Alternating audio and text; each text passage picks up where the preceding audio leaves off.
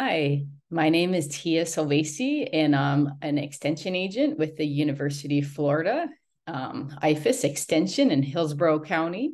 And I'd like to share with you my presentation on using multimedia strategies to extend the reach of extension education.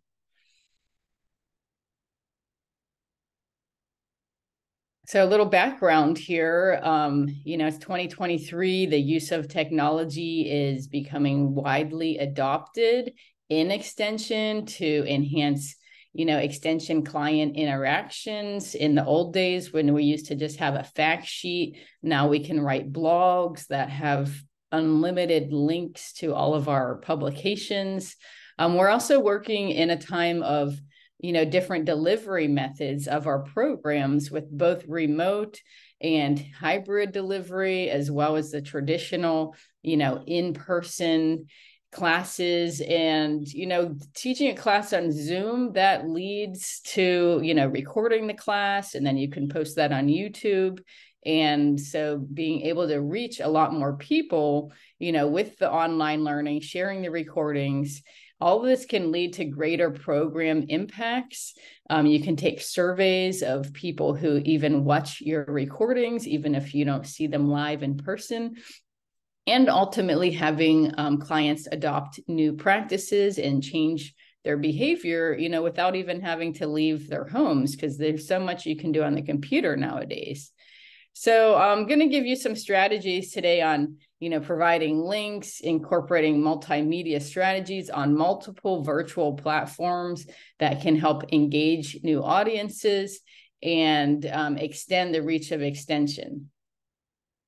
So materials and methods, I'm looking at different multimedia strategies to include one or a combination of, really basic things like photos, videos, fact sheets, blogs, YouTube videos, and I'm going to talk about the use of QR codes. And what I'm finding is, the more of these multimedia strategies we can use and link them together, can get the best impacts. So let me talk about fact sheets here. Fact sheets are a traditional extension outreach method, and they can now be enhanced. We can use photos, we can use screenshots, like here for the YouTube video. We can use a QR code to get them to the blog link, which includes the YouTube videos. And we can also be putting links here to like our UF EDIS publications within the fact sheet. And now the readers can actually pick up that website and go straight there. So that's a great way to enhance your fact sheet. Now, blogs to me are the new fact sheet because you can put all the same information here, but it's an easier to read format, clickable. They can be a little longer and more succinct. So again, in a blog, you can put links to YouTube videos, and here they are actually clickable. You can put links to the fact sheets where they can go and print it out. Also links to EDIS publications. You could just put a ton of links in blogs. So that's a good thing about those. Now, videos are increasing in popularity. I'm currently averaging about 1,000 views of like all of my videos every month. And so that's a lot of people, reaching 1,000 people a month. For the videos that we post on the YouTube. So I am, post them on the UF IFAS Extension Hillsborough County channel.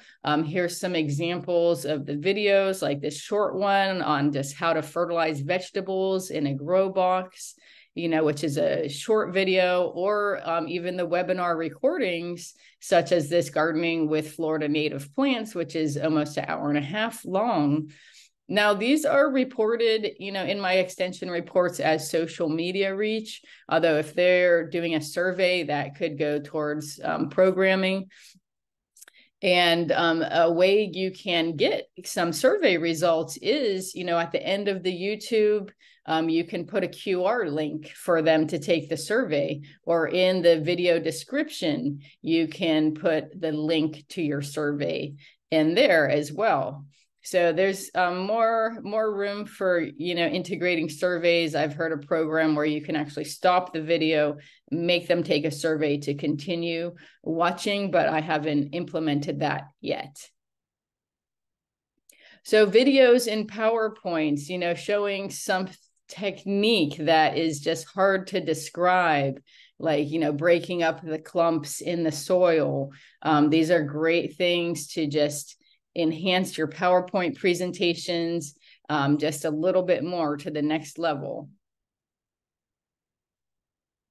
Now QR codes are really useful. Some people are adopting, some people are not. You basically have to have a smartphone or something that you can read the QR code, but this is a great way for when the people are watching the recordings later, they can go back and get that information. Also for marketing, QR codes are great because you post a flyer, paper flyer or online, and you can have the link to register. You can have the QR code to register. Here's one of my flyers on the right, how to fertilize plants for homeowners. And you can find the registration link here. Here's another example. This is from some colleagues at the University of Hawaii, where they're having a carrot field day, and they have the QR code, and then they have the register at bit.ly link, because often these the websites are very long. So having a QR just gets one more way to get them there, to get them to sign up. QR codes are also great for sharing links. For example, in this PowerPoint presentation on the right, I am encouraging people to visit my publication on edible landscaping using the 9 Florida-friendly landscaping principles. And, instead of giving them this cumbersome link, you can also use the QR code. I like to include both the QR code and the link because people just go both ways on it. But you can put links to publications like this EDIS publication, to your blogs, to your fact sheets, to your videos. And so just another way to share information across multiple platforms. Now, QR codes can also be used to collect surveys, and this has been really important in my program. On the last slide in the PowerPoint, I just say, thank you, and here's my email, and scan this QR code to take the survey. In the Zoom webinar, I also, put the physical link in the chat box. But, for the people watching it later, watching the recording, they can go back and still take the survey, so I can capture their knowledge gain and behavior change.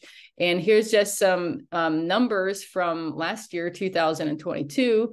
I had a total of 370 surveys completed, and 98 survey responses were collected using that QR code, and 272 were collected just by using like the link in the chat box, or that I emailed them later.